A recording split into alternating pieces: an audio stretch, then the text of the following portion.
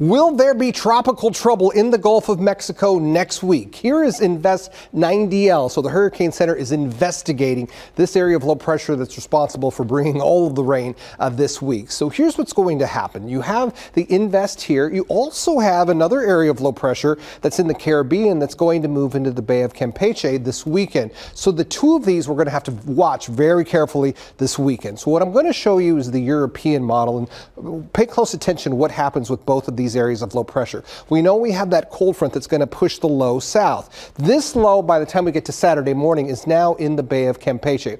First of all, they're both very disorganized, so it's not that the two areas of low pressure are going to combine per se, but what you're really seeing is that the moisture from both of these systems, the rain, is going to come together and potentially create one area of low pressure as we head towards Sunday morning. So enjoy the weekend. You can see how clear we are, but you've got a lot going on in the Gulf of Mexico on Sunday. And then this drifts to the north. And so what will happen on Tuesday? Well, first of all, we've got the rain potentially back, but could there be more than just rain moving in to southeast Texas? Let's look at another scenario here. This is the American model. Here's the Invest. And so what I've done is I put on the spaghetti plots or the modeling. Now, because it just became an Invest, what you're seeing is a wider range of what can happen. But the general story as we move throughout the weekend is here comes the front. It pushes the low to the south. And so what you're seeing is all of these are either moving due south, possibly off to the east, or a little bit more off to the southwest. But the front's going to stall this weekend.